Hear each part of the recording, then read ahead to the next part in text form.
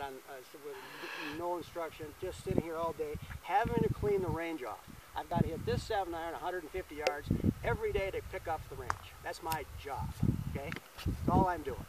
Don't know anything about golf, but I've got to hit them somewhere in a target out there that's within 30 yards, not too narrow, but I got to hit 150 yards, okay?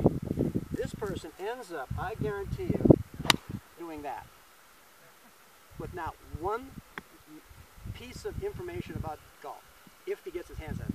And I think eventually he'd figure that out too, because he'd figure out this is making it going over there and nowhere.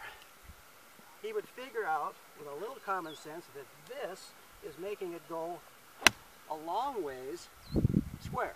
He'd figure it out. So the people, they don't like to hear that. They say, what about the turn? I say, what about the turn? Okay, here's a turn.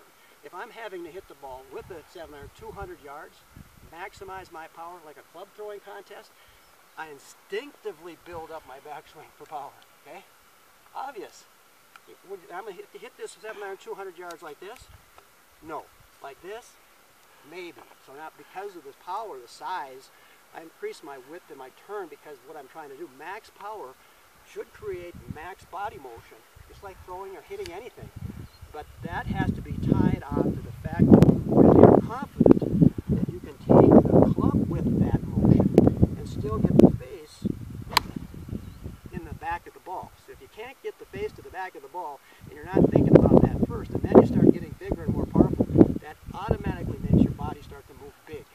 I'm all for that. But remember, if it sounds complicated,